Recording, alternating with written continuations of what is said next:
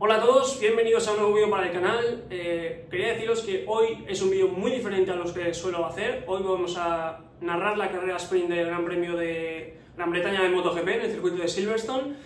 Sobre todo, lo hago esto para verme a mí, para ver cómo narro, para ver cómo me desenvuelvo en una de las disciplinas más complicadas de todo el ámbito del periodismo. Sin embargo, es algo que a mí me encanta hacer. Ya he hecho algunos pinitos narrando alguna que otra liga de Fórmula 1 online del videojuego y sinceramente es algo que me gusta, así que hoy voy a dar el salto a la realidad. Hoy voy a narrar la carrera Sprint de MotoGP, pero de la de verdad, no hay ningún videojuego de por medio. Veremos cómo va. Sale en la pole Aleix Espargaró, por detrás salen las dos Ducati, Jorge Martín cuarto, Marc Márquez saldrá séptimo. Veremos cómo se desenvuelve porque tiene una pinta tremenda, así que dentro narración y vamos a ver cómo nos va y cómo me va. Si queréis que siga haciendo este tipo de vídeos, sobre todo ponedlo por los comentarios, suscribiros, darle a like, y si incluso queréis que lo haga en directo, pues solo tenéis que pedirlo. Y si veo que hay bastante gente que veo que le apetece o que me quiere ver o que le apetecería ver a otro tipo de perfil en este tipo de situaciones, pues decidlo por los comentarios. Y lo de siempre, muchas gracias por ver, nos vemos. Los pilotos que ya empiezan la vuelta de calentamiento, warm-up lap, vamos a repasar los neumáticos. Sinceramente, la realidad nos apunta a que la gran mayoría va a llevar el neumático medio delantero, blando trasero, y unos pocos pilotos, entre ellos está Marc Márquez y las Aprilia, sobre todo, el duro delantero, blando trasero. Básicamente el blando del neumático trasero va a ser el neumático que va a llevar todo el mundo. Es el que más ha funcionado a lo largo del fin de semana, de las practice, de los free practice, etc.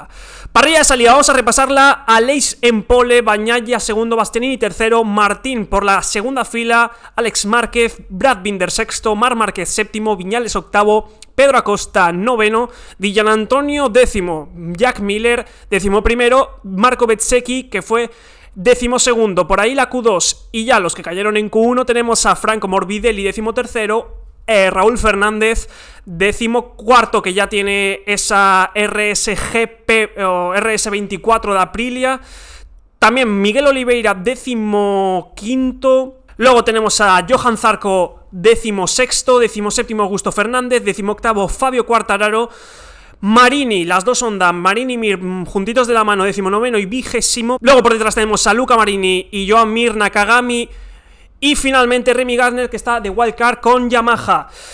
Temperatura de 21 grados, probabilidad de lluvia del 30%, viento de 25 km por hora de oeste a este. Y vamos a ver cómo aparece ya. Los pilotos aparecen ya por la parrilla de salida. Esto va a dar comienzo enseguida. Vamos a ver cómo se va a desenvolver esta carrera sprint súper importante para el mundial. Vamos a ver. Se apagan los semáforos. A ver si se enciendan ya. Se encienden los semáforos rojos. Se apagan. Vamos a ver la salida. Marc Márquez, que ha tenido demasiado wheelie. Cuidado con Aleix Espargaró, porque puede aparecer ahí primero después de la primera curva. No, Pecco Bagnaia, que lo adelanta por el interior. Impresionante el piloto italiano. Y ¡oh! Caída de una del VR46. No sé ahora mismo quién puede ser. No, es Marco Bezzecchi. Es Marco Bezzecchi el que se acaba de caer.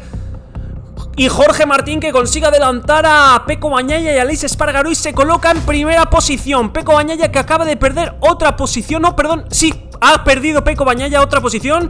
Ahora es cuarto. Ha podido pasar esa primera curva primero, pero parece ser que Jorge Martín le ha ocasionado esa pérdida excesiva de posiciones. Enea Bastianini continúa en la tercera posición. Mientras tanto, ahí Aleix Espargaró, que se ha abierto demasiado, se ha pasado algo de frenada, y Enea Bastianini consigue aprovechar el error del piloto catalán. También se ha caído Franco Morbidelli. Parece ser que ha habido ahí un accidente entre los dos pilotos italianos. Uno que el año que viene será piloto de Aprilia y el otro muy probablemente ocupe ese asiento que va a dejar Bezzecchi en el VR46. Nos acercamos ya a las entrelazadas. Y ojo, cuidado, porque hay bandera amarilla en todo el circuito, parece ser. No, primer sector, disculpadme, que me ha saltado ahí una alarma en el timing, en el real timing. Estamos por las entrelazadas. Jorge Martín, que prosigue en la primera posición, Enea Bastianini, que le sigue en tercera posición, Aleix Espargaró, cuarto Bagnaia, quinto Binder, Acosta, que ha tenido una gran salida, Marc Márquez séptimo, Di Gianantonio octavo y Alex Márquez noveno, que ha tenido mala salida después de salir en la quinta posición. Pedro Acosta, que salía noveno, ha remontado 3 posiciones, increíble para el piloto de KTM. Jorge Martín, que ya se acerca a las últimas curvas del circuito, solamente le quedan 2 y ya cumpliríamos la primera vuelta de esta carrera sprint. Marc Márquez, ahora que se está peleando con Pedro Acosta, pasa la línea de meta y su siguiente rival es, como digo, Pedro Acosta, que de momento está ejerciendo mucha resistencia e incluso ánimos por adelantar a su próximo compañero de equipo el año que viene en el KTM Factory Team, Brad Binder. Y Jorge Martín parece que está ya dando alguna que otra brecha entre él y Enea Bastianini. ¡Cuidado porque se toca Pedro Acosta! Y Brad Binder, todo el alerón trasero del piloto del KTM Factory Team se ha ido volando. Y cuidado por Pedro Acosta porque adelanta a Brad Binder. Y ahora Marc Márquez también, que ha intentado hacer la triquiñuela adelantando a las dos KTM, pero es Pedro Acosta el que consigue hacerse con la quinta posición ahora mismo, intentando... ¡Uy! Se va muy largo ahora Pedro Acosta. Cuidado que se puede caer. No se cae, no se cae, no se cae. Consigue aguantar la moto en pista, las dos ruedas en el asfalto. Y es Marc Márquez ahora el que ha conseguido adelantar 2 posiciones gracias a ese percance que ha tenido el piloto de Mazarrón, el piloto murciano, que ha intentado adelantar a Brad Binder. Estaban muy pegados los dos. Y pues ha tenido que haber ahí un contacto. Ojito con Alex Márquez porque en la curva de Copse se le va demasiado la moto. Y de hecho le ha adelantado Brad Binder, que estaba octavo por ese accidente, y ha recuperado la posición de Alex Márquez. Mientras tanto, en pantalla, en pequeña pantalla, tenemos a Jorge Martín, que continúa primero a 3 décimas por delante de Enea Bastianini. Nos ponen la repetición de la salida. Vemos ahí muy buena salida de Pecco Bagnaia. Aleix Espargaró ha hecho una frenada muy larga, muy tarde, pero se ha ido muy fuera. Y también sale ahí la caída de Franco Morbidelli, que ha repercutido en otra caída que ha sido finalmente la de Marco Bezzecchi. Y de hecho también parece ser que... Mira, Raúl Fernández también parece ser que ha estado implicado. A ver, vamos a ver. Sí, se le va completamente la moto a Franco Morbidelli. Intenta frenar, parece ser que ha sido un bloqueo de la rueda delantera. Y... ha saldado pues con esa caída bastante estrepitosa. La moto ha quedado bastante reventada, muy pero que muy destruida, sobre todo de la del piloto del del VR46. Mientras tanto, quedan 8 vueltas, segunda vuelta de carrera, si no me equivoco.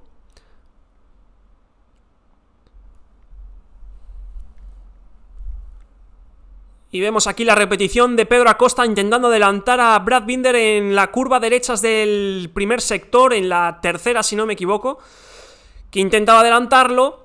Ahí está, lo intenta adelantar, pero luego se toca un poco porque Brad Binder se tira demasiado al exterior. Quizás no lo ha llegado a ver, yo intuyo que lo habrá oído, pero claro, verlo ahí es complicado. Cuidado con Bastianini porque se acercan a Cops, está súper cerca de Jorge Martín. Por detrás sigue Aleix Espargaró con una ventaja de casi 7 décimas sobre Pecco Bagnaia. Vamos a ver. Volvemos a las entrelazadas, Chapel, Cops, Chapel, Beckett, etcétera. Curvas súper estéticas para hacer ahí buenas fotos, sobre todo. Y vamos a ver cómo se salta con esta vuelta, porque de momento Jorge Martín consigue mantener esa ventaja sobre Enea Bastianini, que parece ser que su moto corre algo más. Fijaros, acaba de salir que ha llegado a 206 millas por hora, ahora pondrán kilómetros o no, pues prefieren no ponerlo directamente. Ha ido 3 millas por hora más rápido, que más o menos intuyo que serán unos 7 kilómetros por hora más rápido. Ambos con el mismo juego de neumáticos, medio delantero, blando trasero. Así que mismas condiciones, misma moto, igualdad de condiciones entre los dos pilotos que en su día, hace 2 años, se estuvieron peleando el puesto que ahora mismo ocupa Enea Bastianini, el Ducati oficial, y que el año que viene pues dejará libre para Marc Márquez.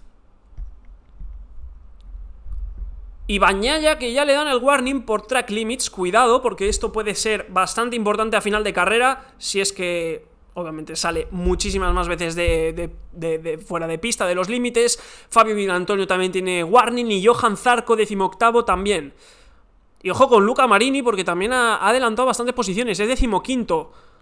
Salía el 19º y ahora es 15º. En una carrera normal estaría a los puntos, pero como esto es una sprint, pues no. Alex Márquez, que adelanta a Fabio Di Antonio. Vamos a repasar la última vuelta de cada piloto. De momento, Jorge Martín y Enea Bastianini en 58.4.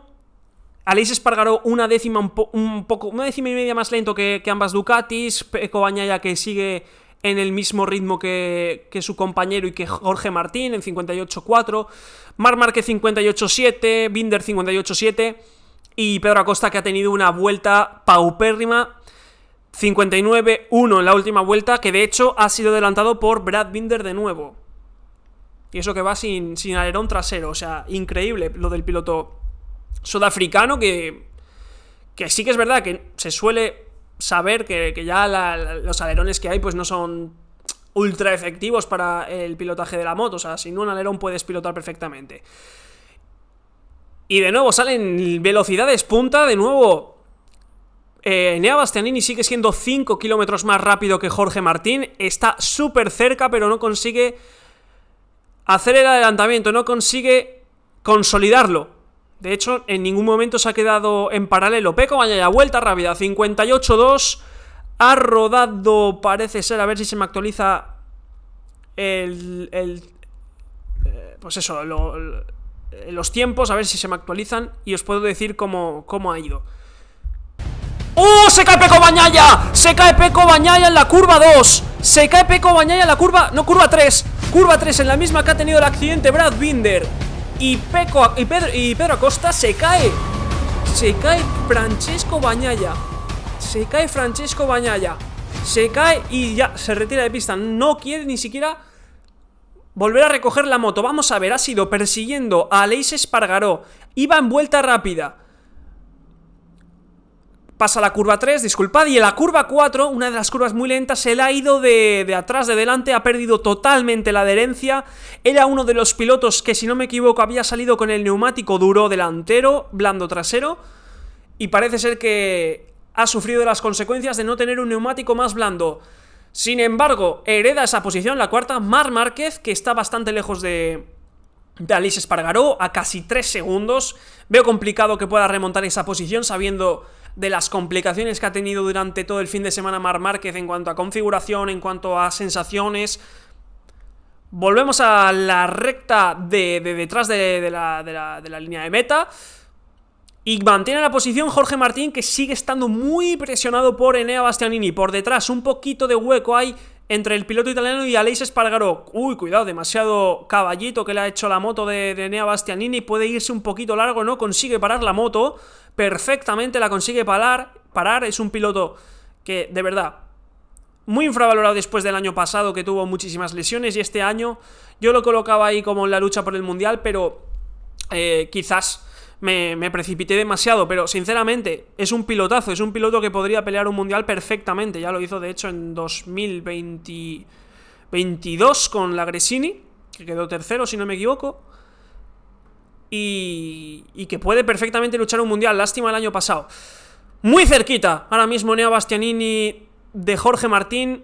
Como digo, siempre está el modo acordeón aquí entre estos 3 pilotos, 2 de Ducati y 1 de Aprilia. A ver si Aleix Espargaró puede consolidar una victoria. Aleix Espargaró, el único de los 3 que va con el neumático duro delantero. Y mientras tanto Marc Márquez, que recorta un poquito la distancia con Aleix Espargaró. De momento está a 2,4 segundos. 5 vueltas para el final, Ecuador de carrera ya.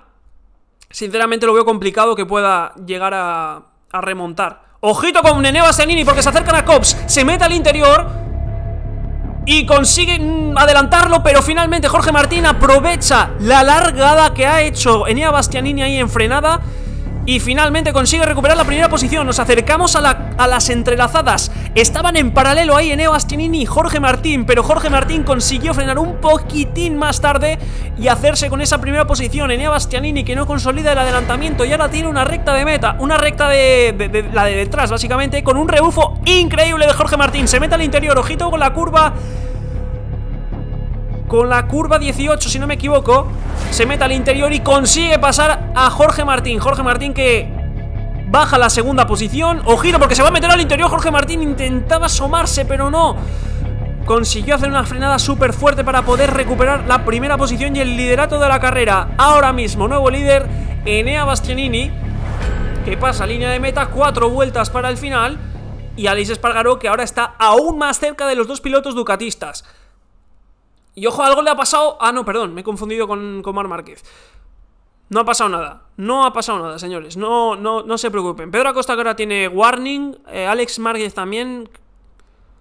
Y ahí sale la imagen de Peco Bagnaia hablando con sus ingenieros.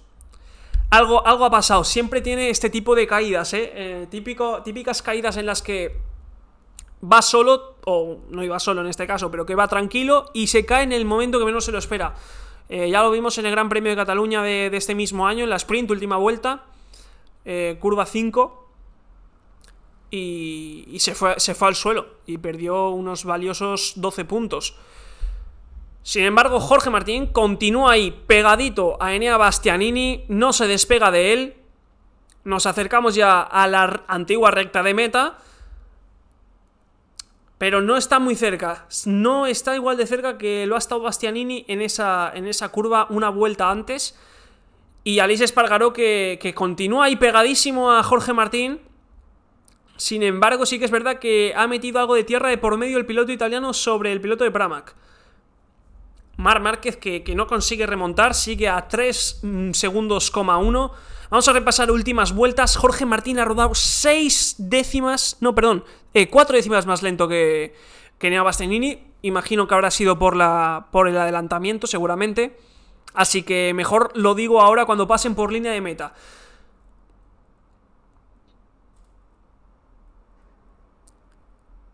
Estamos en la vuelta 7 de 10. Enseguida pasaremos por la 8 de 10. Antes he dicho, si no me equivoco, que había 11 vueltas, pero no, me he equivocado, había 10. Se me ha pasado ese dato, la verdad.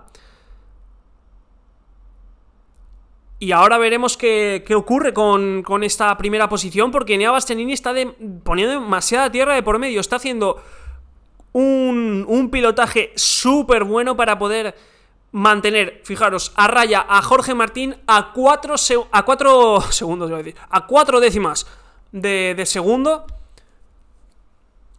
Y vamos a ver, mira, incidente que envuelve o que involucra a Morbidelli y a Bezzecchi será revisado después de la carrera. Sinceramente, es culpa de Franco Morbidelli. Yo creo que aquí todo el mundo estamos de acuerdo. Se le ha bloqueado a él la rueda y por culpa suya otro piloto ha caído muchísimas posiciones. Medio segundo ya pone de por medio Enea Bastianini sobre Jorge Martín. Parece ser que la victoria para el piloto español va a estar aún más complicada de lo que parecía. Pese a esa salida que se ha hecho, salía cuarto, se colocó primero, pero ahora tiene por delante a Enea Bastianini. Y ojito, porque tiene ahora mismo Jorge Martín el warning de track limits. Si comete 2 track limits más, tendrá que hacer long lap, pero no creo que sea tan infantil de hacer un error. Bueno, tan infantil no me creo que vaya a cometer errores tan infantiles como va a ser hacer 2 track limits más y literalmente perder el podio de esta carrera, porque esta long lap se pierde mucho más allá de 2 segundos. Es precisamente en la curva antes de la antigua recta de meta, una curva muy redonda que encima si se hace por el exterior pierdes muchísimo tiempo. Y Aleix Espargaró que continúa ahí muy cerca de Jorge Martín. 6 décimas ya le saca Enea Bastianini, acercándose ya a la recta de meta el piloto de Ducati. Y se acaba de caer. ¡Oh! ¡Se cae Marc Márquez! ¡Se cae Marc Márquez yendo cuarto! Increíble, ¿quién lo iba a decir? Y se queda ahí pillado en la grava. Y se queda pillado en la grava, no va a poder continuar. Ya desiste, ya se ha perdido los puntos. A ver cómo ha sido yendo solo ante penúltima curva.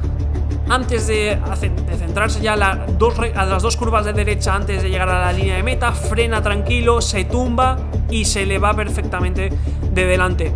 Se le va, curva 16. Y antes que he dicho curva 18, que se me ha ido, es curva 15, disculpadme. Marc Márquez que cae y no va a volver a pista. Lástima para el piloto de Gresini, 8 veces campeón del mundo, porque no va a poder luchar por estos pequeños puntos que iba a conseguir. tampoco iba a darle mundial, obviamente, pero que siempre son bienvenidos diferentes puntos. Y ojo con Enea Bastianini porque está teniendo ritmazo. Está rodando ahora mismo 3 décimas y media más rápido que Jorge Martín. 3 décimas y media más rápido que Jorge Martín. 58.6 para Enea Bastianini, 59.0 para Jorge Martín. 58.6 para Enea Bastianini, 59.0 para Jorge Martín. Y por detrás tenemos a Aleix Espargaró rodando en 59.1, Brad Binder en 59.8, Pedro Acosta en 59.4. Y de momento el piloto más rápido, si no me equivoco, es Enea Bastianini, 58.6 ha hecho en la última vuelta. Efectivamente, es el piloto más rápido actualmente en la pista. Luego tenemos a los de siempre, básicamente a las Honda y a las Yamaha, que están rodando en 2 minutos, prácticamente no, todos están rodando en 2 minutos. Y veremos qué ocurre porque nos acercamos ya a la última vuelta. Enea Bastianini, que tiene muchísimo trecho por detrás sobre Jorge Martín, 8 décimas prácticamente, ya casi 9. Y no tiene que fallar estas últimas curvas de la última vuelta para poder conseguir esos 12 puntos importantísimos para tanto el Mundial de Equipos como para su cuenta particular también. Jorge Martín, que ya no quiere apretar demasiado, siempre obviamente con la tensión de que puede caerse el de delante y con la tensión de que Aleix Espargaró puede hacerle un ataque en cualquier momento porque está tan solo 4 décimas, casi 5, el piloto de Aprilia del piloto de Pramac. Y ya supera el segundo. Enea Bastianini ya tiene un segundo de por medio sobre Jorge Martín. Prácticamente tiene sentenciada esta carrera sprint. Como digo, salía en tercera posición y tranquilamente consiguió adelantar a Jorge Martín. Sí que es verdad que en una maniobra al principio en la curva de Cops bastante arriesgada. Y en la recta de meta pues consiguió consolidar el adelantamiento por ese rebufo que le ofreció el piloto de Pramac. Ahí está Marc Márquez volviendo al box de Gresini. Imagino que desolado, abatido porque se ha caído el solo. Pero sí que es verdad que es un fin de semana bastante apático para Marc Márquez. Una lástima. Recta de atrás. Enea Bastianini, que prácticamente ya está enfocando la curva 15 solamente. Jorge Martín, que va segundo. Aleix Espargaró sexto con 6 segundos y medio sobre Brad Binder, que es cuarto. Quinto Pedro Acosta. Sexto Alex Márquez. Séptimo Jack Miller. Y Enea Bastianini, que afronta ya las 2 últimas curvas. Última curva ya. Y primera victoria en una sprint para Enea Bastianini, si no me equivoco. De momento no había olido ni saboreado la victoria. Y es Jorge Martín el que termina segundo. Aleix Espargaró cerrando el podio. Y Pedro Acosta y Binder, que han tenido una pelea bastante luchada y quizás con algo de pique, con ese pequeño toque que ha habido en los primeros compases de la carrera. Se ondea la bandera de cuadros. Enea Bastianini, que celebra la victoria con mucha ansia.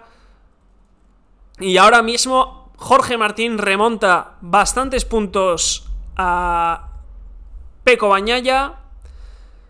Y se queda ahora mismo el piloto de Pramac a 1 punto del piloto italiano. A 1 punto. Para que mañana se pueda incluso, a ver si es posible, remontar aún más puntos. Y Marc Márquez, de hecho, con esta victoria de Enea Bastianini, que pierde la tercera posición del Mundial. Veremos cómo se desenvuelve todo esto mañana. Yo aquí me despido, de verdad, muchas gracias por haber visto el vídeo. Espero que os haya molado, yo también es verdad que hacía muchísimo tiempo que no narraba. Entonces lo que es el ritmo, los nombres, me cuesta un poco también volver a estar en el mood, por decirlo de una manera. Y ahí lo tenemos también, aquí también lo vemos a Jorge Martín celebrando. Se levanta de la moto, da besitos a la cámara. 9 puntos para él, se queda a 1 solo punto, como digo, de Pecco Bagnaia, que se ha caído lastimosamente. Y fijaros ahí, ¿quién ha salido en pista? Fijaros quién ha salido en la cámara.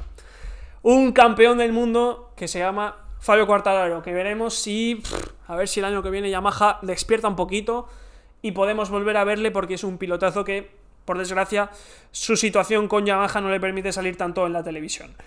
Victoria, como digo, de Enea Bastianini, increíble para el piloto italiano, remonta varias posiciones en el... No, remonta una posición en el Mundial de Pilotos, salía tercero, acaba primero.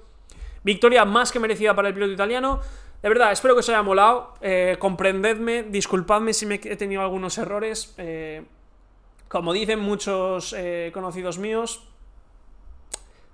si os quejáis, hacedlo vosotros y ya está, no tiene más. Así que espero que os haya molado. Lo dicho, darle like, suscribiros. Si queréis más vídeos como este, decidlo. Nos vemos en la próxima. ¡Chao!